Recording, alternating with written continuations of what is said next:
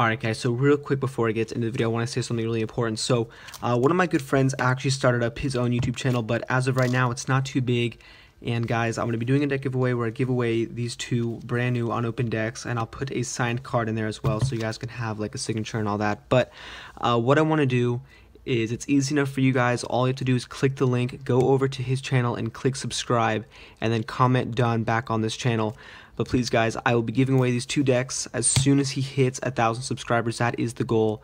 It would mean so much to me and so much to him as well, guys. So make sure, boost up subscribers and all that, and let's see how this goes. So here are the decks, and make sure to click on the subscription. It'll be here and in the description box below. So anyways guys, let's get into 1,000, and here is the video. Alright, so to be honest with you guys, this trick, it only took me like 6 or 7 minutes to figure out. The second part took me a little bit, but then I think I got it. So go ahead, click on the link on the screen so this way you guys know what I'm talking about. So basically he starts off the trick. It's kind of like a here then there card trick by David Blaine, like a really simple one. So essentially you have two duplicate cards on top of the deck, and then just any random card below it. So what he does is he has these cards cut in the middle. He has a pinky break. He tells somebody to say stop, so they say stop whenever they want, and wherever they say stop, he picks it up from the break just like that, moves it to the top, and then what he has to do is a triple lift because he has this random card below the other duplicate. So he does a triple lift.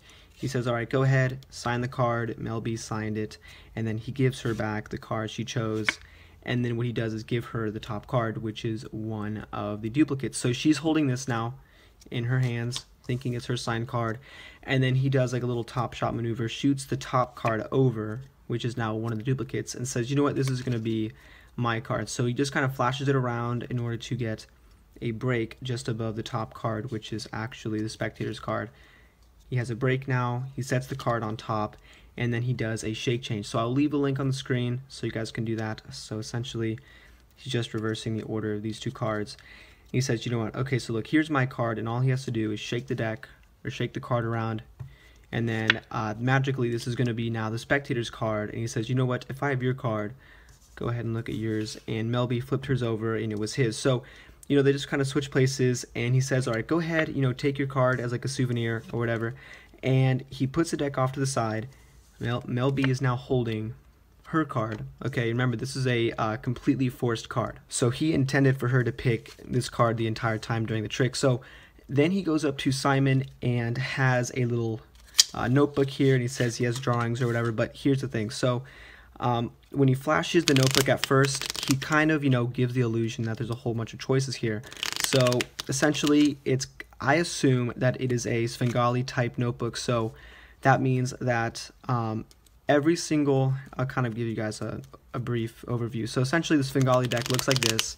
It looks like there's a whole bunch of cards in the deck, but then if you reverse it the other way, you guys can see it's all the two of spades. So the way he did this was the soccer ball page, when he told Simon to just pick up the deck wherever, it's a forced page. So essentially he goes, you know what, look, I should have been doing schoolwork, but I've just been doodling. So he shows him like that and says, you know what, go ahead and just pick up whatever page you want. So anywhere Simon would pick up, it is going to be that two of spades or that soccer ball. Anywhere he cuts, it's going to be the soccer ball, as you guys can see. So it's basically, like I said, a forced deck. So what it looks like is every other page in that notebook would have been the soccer ball, but what happens is in this Svengali deck, as you guys can see, the tops of them are actually cut off. So if you look at the borders of the cards, it makes it easier to see.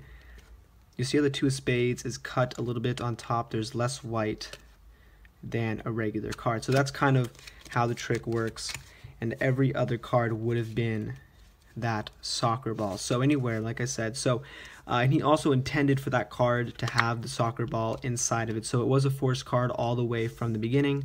Mel B's cards here has a soccer ball inside. Anywhere that Simon Cowell would have picked up the deck from, it would have been that soccer ball. So that is how he did the trick, guys. I hope you guys like it. If you want to see more videos like this, don't forget to subscribe. And as always, guys, thanks for watching.